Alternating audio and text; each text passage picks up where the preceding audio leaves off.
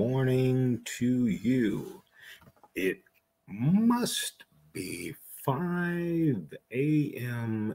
Eastern Standard Time somewhere out there because it's time for another edition of Hardison's Tips.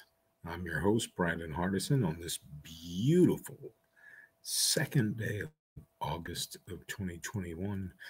Monday morning, ready to get up and let's get this month going.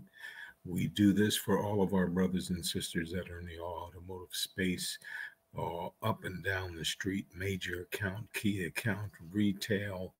We just want to give you some things to think about as you're getting dressed and heading out. So let's get to it. Today, we want to look at all of the salespeople and ask if you're listening. I mean, actively listening to what the person on the other side of the couch or the desk, or if it's a Zoom call or a phone call, what are they saying? Salespeople, from hearing from sales managers, they don't listen. They leave so many things out. And as a manager, I have to do more follow up, and that takes time if we want to close the deal. So today, let's look at active listening because it's one of the most important skills in a salesperson's toolbox. Unfortunately, it is often overlooked and undervalued in this entire sales process. So, what is the result we expect? Sales that should be easy are made difficult. Sales efforts that can only lead to frustration for the sales consultant and the prospect. It continues toward an inevitable dead end. And even when the sales are made, the solution sold may be off target, causing the customer's dissatisfaction, and a damaged relationship is now in place for you, the salesperson, and your organization.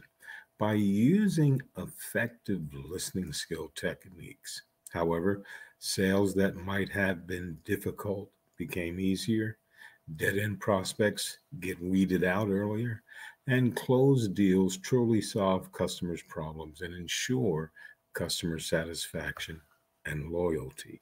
So let's dig a little bit deeper. Let's unpack this a little bit more as we go to a head dive. What can we offer this morning as a solution for you to think about so you can sell more? Too often, salespeople launch into a standard sales pitch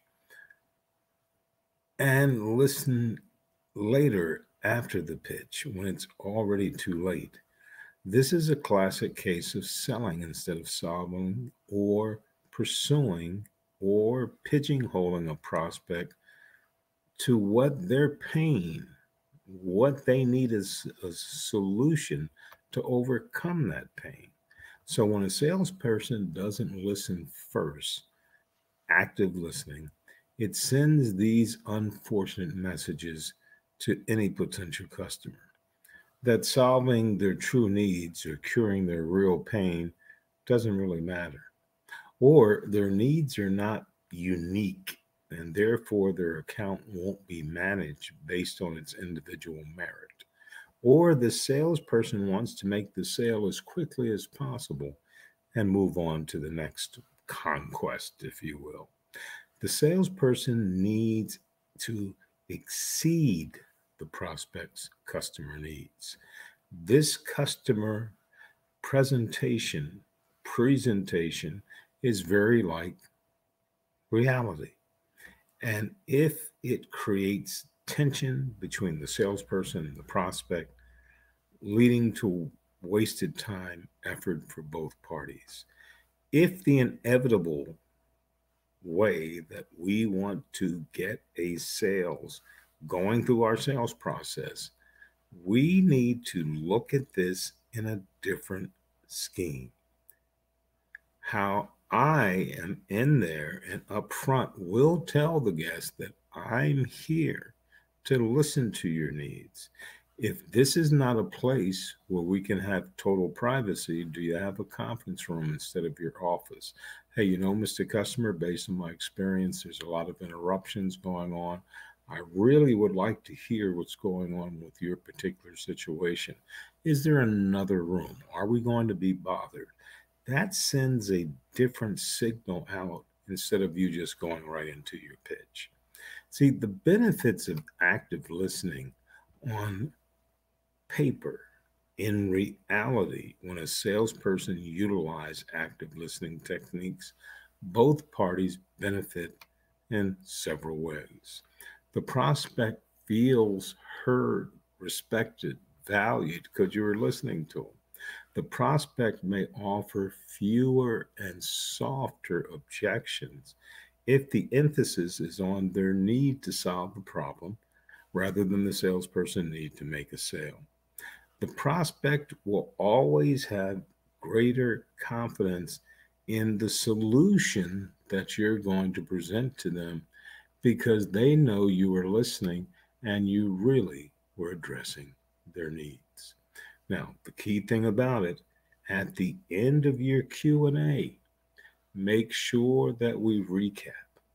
Mr. Customer, Ms. Customer, thank you for your time. I think I have a better idea, but let me make sure I'm having a good Monday.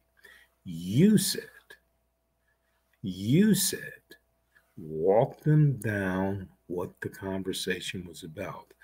And I guarantee you, this part of that presentation sit with that customer will be a lot more effective.